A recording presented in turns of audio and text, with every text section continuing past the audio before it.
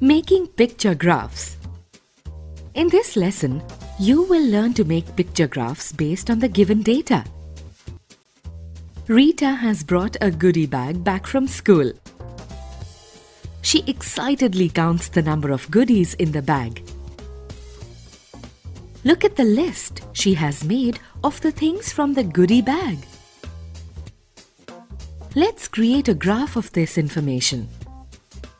We list the items we need to record on the graph. There! And now, for each item, let's use a dot to mark it on the graph.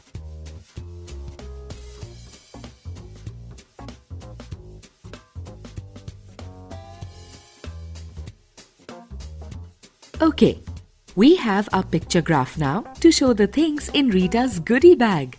She has collected quite a few things. She wants to see what things she gets most in these goodie bags. Let's help her make a picture graph. Let's use one picture or one star to stand for two items. So to show 12 pencils on the picture graph, we use 1, 2, 3, 4, 5, 6. 6 stars, because 6 times 2 is 12. How many crayons does Rita have? 10. Okay, so for crayons, we put 1, 2, 3, 4, 5 stars.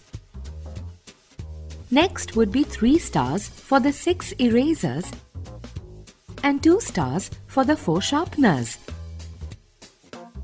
There! Our picture graph is ready.